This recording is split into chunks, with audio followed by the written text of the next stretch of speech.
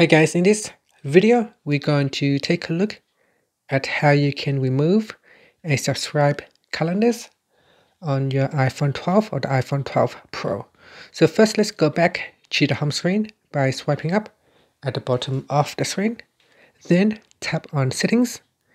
In settings you want to go down and tap on calendar. Next you want to tap on accounts.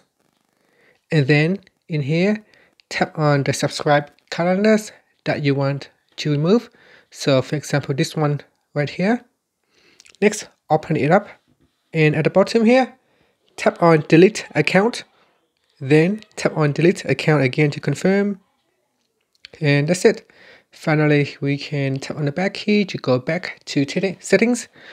Swipe up to go back to the home screen. And that's it. Thank you for watching this video. Please subscribe to my channel for more videos.